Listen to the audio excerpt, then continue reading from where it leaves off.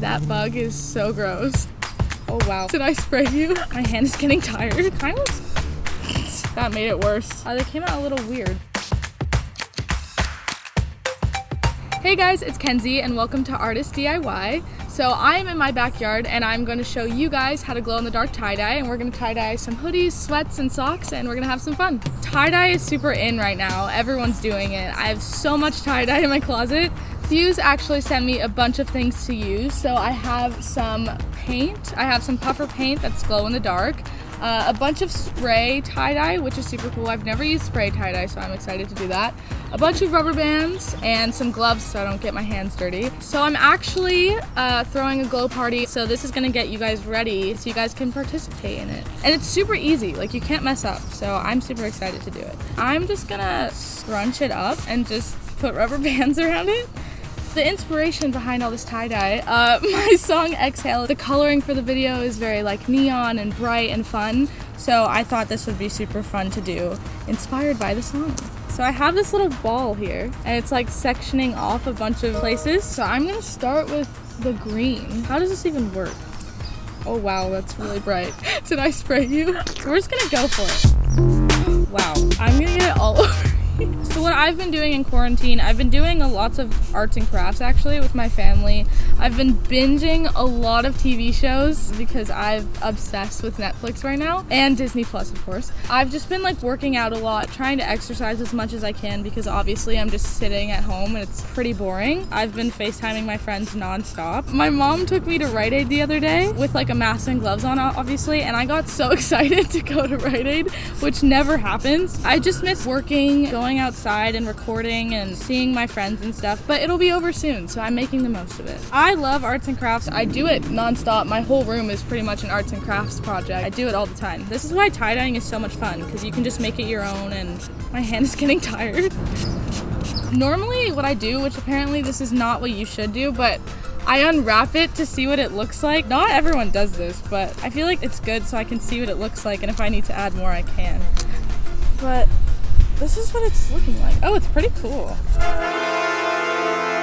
If you haven't tie-dyed before, a tip that I could give you is if it's too pigmented, which I like the color of this, but if it's too pigmented, all you have to do is run it under cold water and it'll take some of the color out and it'll make it like more faded. If I want more on it, I just scrunch up a little piece of it, put color on that, and then it looks like this. I'm just gonna lay this over here so it will dry. For this one, I don't know how I'm gonna tie to this one. I think I'm gonna twist it. You can make them all look different by just like scrunching them differently. Oh, this one's a little tricky to do. I only put 4 on this one because it's a little tricky. It doesn't look the best. We'll see how it turns out. I'm gonna use this pink. This one's super bright. I think it'd be really cool. So usually what I do with my tie-dye is I leave it overnight, like outside, just laying in the sun, so it dries super fast, and then you just wash it the next morning. This is super bright. This is so cool. My new song, I recorded it on tour last year. It was just me on the song. I never thought I was gonna release it, and then Sia wanted to be on it, which was super awesome, and I'm so glad that she is because she made the song so special. It's my favorite song so far that I've done. And it was a really fun process. Hope you guys like it. Well, right now I'm trying to finish this hoodie. It's super big, so it's hard to do. I honestly don't even know what's happening right now because I can't find the hair ties in it. So hopefully it turns out good. All right. Oh, this will be cool together. Okay, so I'm just gonna undo this. I really hope that it turns out well. I'm a little nervous for this one. Kind of looks. Oopsies. Whoa, this actually looks cool. I barely have anything on the front though, so I'm just gonna scrunch it up and put some more color on it. And then it turns out like that. The back is more color. I think the back looks cooler. I'm gonna write exhale on this. I have really bad handwriting, so let's hope it turns out well.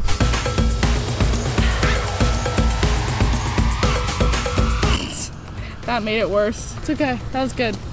Proud of myself. This is what I got. My handwriting is so bad. But I'm gonna let this one dry also. Oh, I almost just messed that up. Okay, I'm gonna do some socks now. Socks are a little harder to do because it's really hard to like scrunch or do anything with it. What I do is I twist them and then put rubber bands on some sections, roll it in a ball like this, and do it like this. These take like 2 seconds. All right, there's the first one. And now we're doing the same thing with the other sock.